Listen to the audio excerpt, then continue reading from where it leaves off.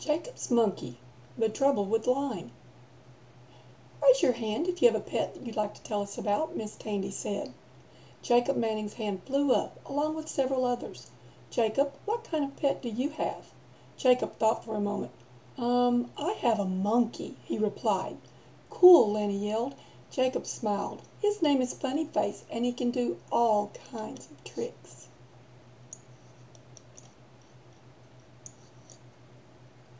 This is how he acts, Jacob said. He does all kinds of funny stuff. Does he use the toilet? Does he sleep in your bed? What does he eat? Mrs. Tandy interrupted the noise. We'll find out all about Jacob's pet soon, she said. Now who else would like to tell about your pet? Several hands went up again. Jacob tried to listen politely, but it was very hard to pay attention. What had Miss Tandy meant by what she said? Soon the children had all described their pets. Terry was the last to talk. Well, all I have is a dumb old goldfish, he said, but I'm going to ask my dad if he'll get me a monkey like Jacob's. Choruses of "Me too" rang throughout the classroom. Hey, Jacob, did you get him in the pet shop here in town? Vina asked. Did he cost a lot? Randy wanted to know. Where does he use the bathroom? Jason asked again. Jacob was saved from having to answer by Miss Tandy. Class, I have a surprise for you. I'd like to have a Pets Day next Friday.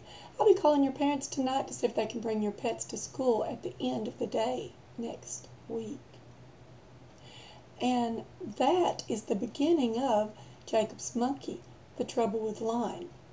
And the fun thing is, you can personalize this story and put your name instead of Jacob's. You can choose to have a different animal. You can choose to put all different names in the book. You can personalize all of these people's names that you're seeing here.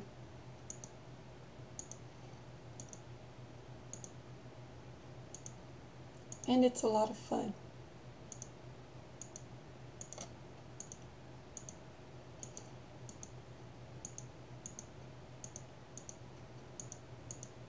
And that is called mynameinthebook.com.